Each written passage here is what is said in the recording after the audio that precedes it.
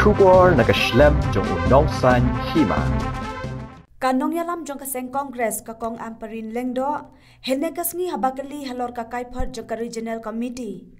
Habayadai bat ka jing penbet ya uput usam, kalaong bakat kum ka jing yo jing tip jongki nagi dekhot ni ki member ki badai jongki ni ki committee. Kisngo bakai ka bakasor kar MDA kale kadai ka babiang. Watla na kaliang ka jongka, kale thu bakamla ban Pynpaw Paidbah ya ka Kaiphod ka bakini ki Regional Committee kila ay jing mut syaki Paidbah. Na kaliang ka jongka, kala Pynpaw baka sorkar kadai ban yang scam halor kimat ki bakini ki committee kila ay. Syuk-syuk kala ongru babaro ka syong haka sorkar. Kumnu kan syim lani kan penbanane em ya ka Kaiphod jong kini ki committee.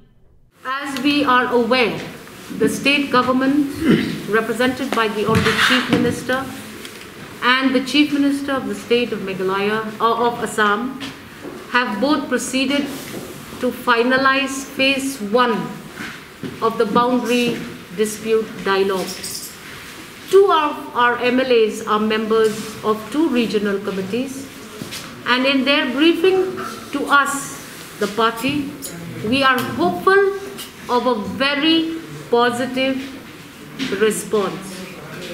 In the first phase of the boundary dialogue and the submissions to be made in the state to the government of India, it would have been ideal if public representatives, members of the district council and their respective heads would have been given an opportunity to review what is to be submitted to the government of India. It is a very tense moment for all of us because we have sat with our members who are members of these committee, and we have been given the assurance that the correct picture has been portrayed in their respective reports. We know that in West Khasi Hills and Ribhoi district, in the first phase, there is a strong probability that 9 out of 10 will be given to the state of Meghalaya, as per the reports prepared by the committee.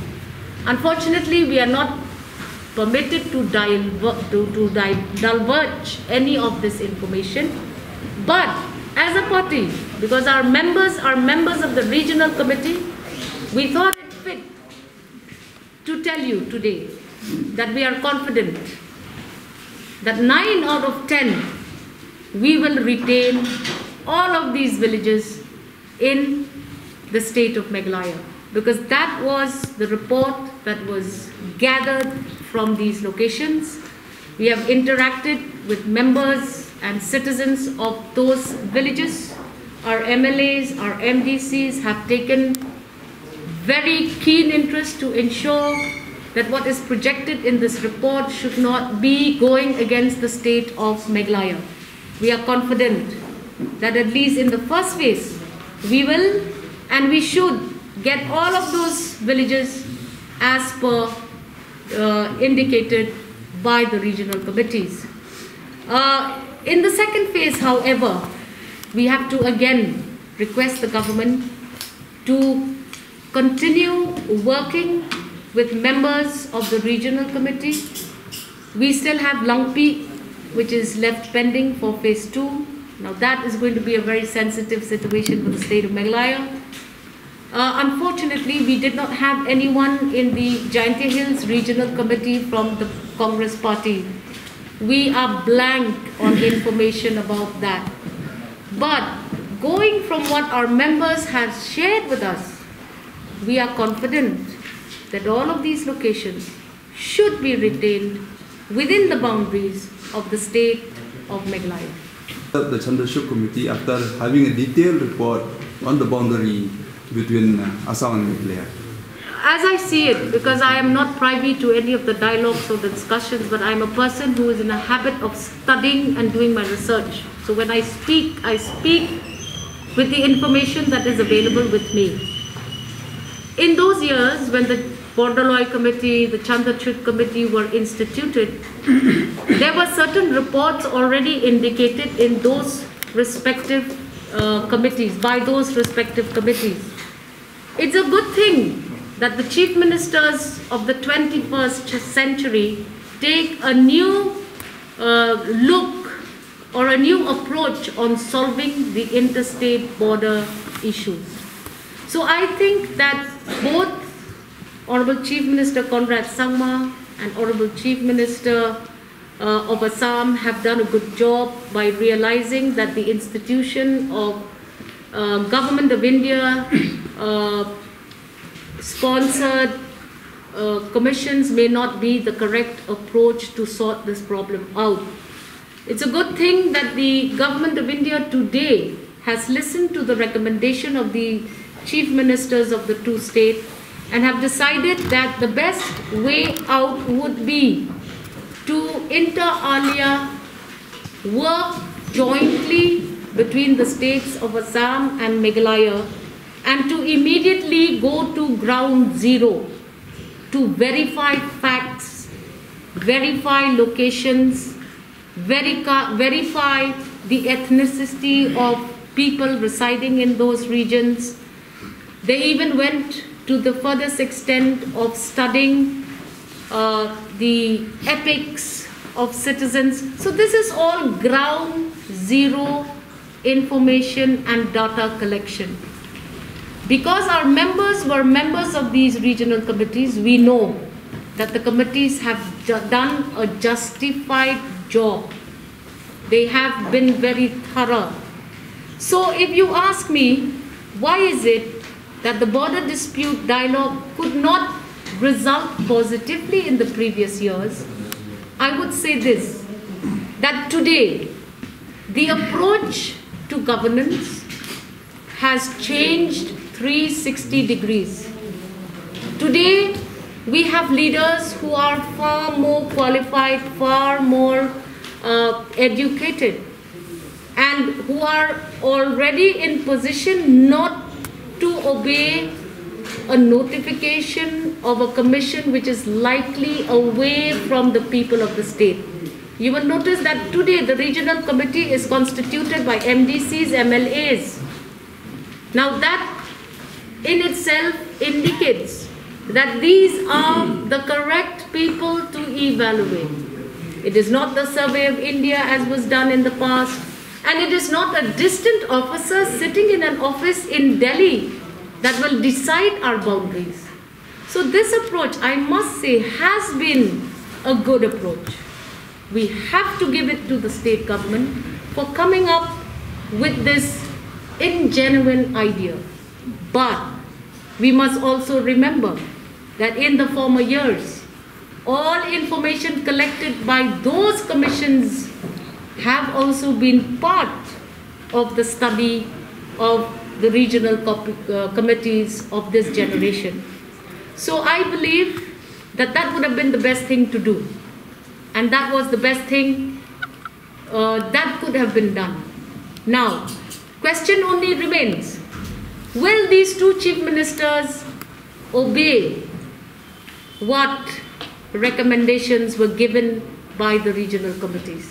Because it has been kept silent, secret, we don't know. We know that we are also privy to the information of the regional committees.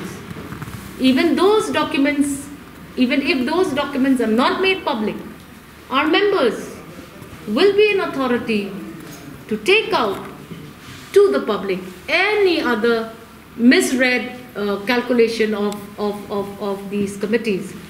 But we must have faith in the system that has been put in place, and I'm sure that if they go by the recommendations of the regional committees, the state of Meghalaya stands to gain in the long run. And our imaginations to take over the rationale of our thinking. Our two members have put the correct projections before the regional committees. We will not preempt the announcements to be made. And we must remember that the government of Meghalaya stands behind para 20 of the 6th schedule, which anyways contains the original projection of the boundary of these two states as announced in 1971. We have the backing of the Para 20, which is an important document that will give the government of Meghalaya all necessary pressure and knowledge. We will not concede, and that is why when these committees were formed, we were happy that they have let the people of the two states to decide on their own boundaries. That is why we say a democratic approach would have been the correct thing to do, so that you just place the icing on the cake. We may be given a cake without icing tomorrow. We don't know. But why should we even imagine that it is going to go anti-people of Meghalaya? We would have done it otherwise. But we are not in office. And if somebody is doing it and has taken the correct initiatives, why would we doubt them? If there is any deviation from the recommendations of our committees, where the two MLAs were members of those committees, we will find our own space, or we will take a call. But right now, we don't want to preempt anything. Because if you preempt, you create confusion. If you create confusion, it is going to be dangerous for the people of the state of Meghalaya. We do not want to pour petrol on a fire. We would rather douse the fire and wait for the announcement of the government of Meghalaya. To be discussed. We are a legislator. We stand by Constitution. And it is very clear that Para 20 clearly mentioning about the jurisdiction of the then United Khasi Hill District Council. It clearly said that the boundary of the United Khasi Hill District Council will be the as-well Khasi states. That is the very important stand in the Para 20. So during statehood 1972, before statehood, we come with a Northeast Reorganization Act 1971.